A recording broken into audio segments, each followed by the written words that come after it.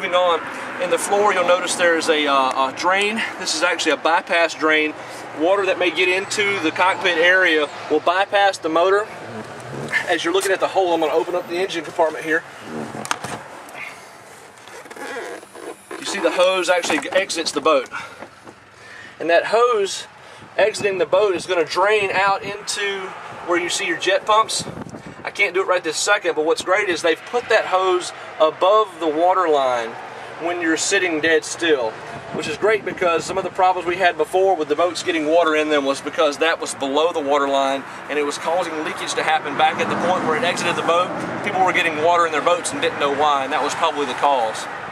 All right, while you're looking at your motors here, this is the all-new 1.8 liter motors, twin 180 horse. These motors are all new for this year for the 2010 models. They've had them in production now since 2008. They were available on the SHO Cruiser and SHO model watercraft, and then last year also in the FZS and FZR watercraft. These are non-supercharged, so you don't have to worry about a supercharger. That was something that Yamaha put a lot of thought into and decided not to do that.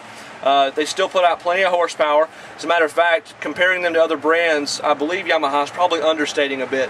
They put out quite a bit more power than what comparative models with more power are stating. They actually accelerate just as hard as some of the higher horsepower models that you would see elsewhere.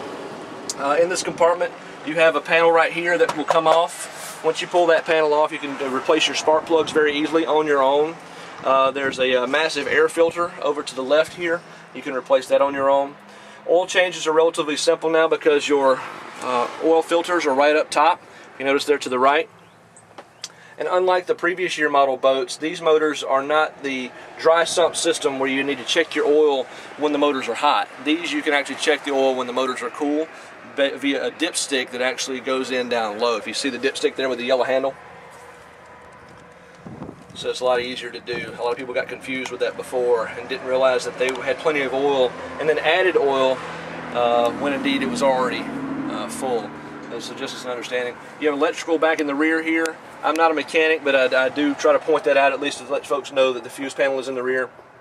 The rest of that there, if you have further questions, you'll want to try to access or try to contact your dealers and maybe even try to get a service manual.